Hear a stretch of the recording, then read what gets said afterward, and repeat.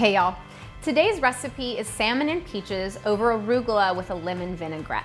This recipe can actually be cooked one of two ways, baked or on the grill. I'm going to show you how to do the version in the oven today in this video, but we're going to include the grilled instructions with the recipe. Let's get cooking.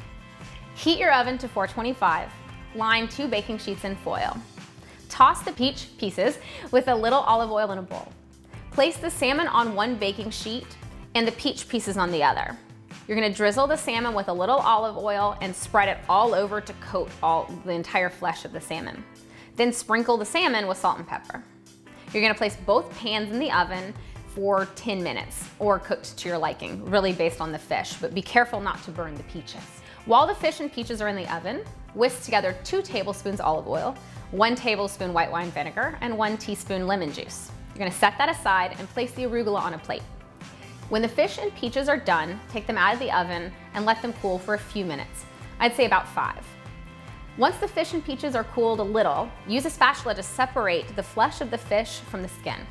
Then place that fish on top of the arugula and then put the peaches on top of that. Re-whisk the dressing because the oil and vinegar will probably have separated. Then drizzle it on everything with a small pinch of salt if needed. Grab a fork and let's eat.